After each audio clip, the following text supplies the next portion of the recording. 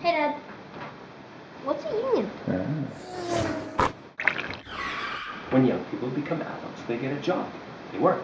A worker. So unions are organizations that protect the workers. Like a shield. Sort of behind the scenes. Ooh, like an invisible protector with mutant powers. Or like a ninja. To make sure things are fair. People get what they need. Equal pay for equal work, good pensions, good salary, security. Huh. Like a walrus. Okay. And they fight for it. Negotiate for the rights of all the workers, like me.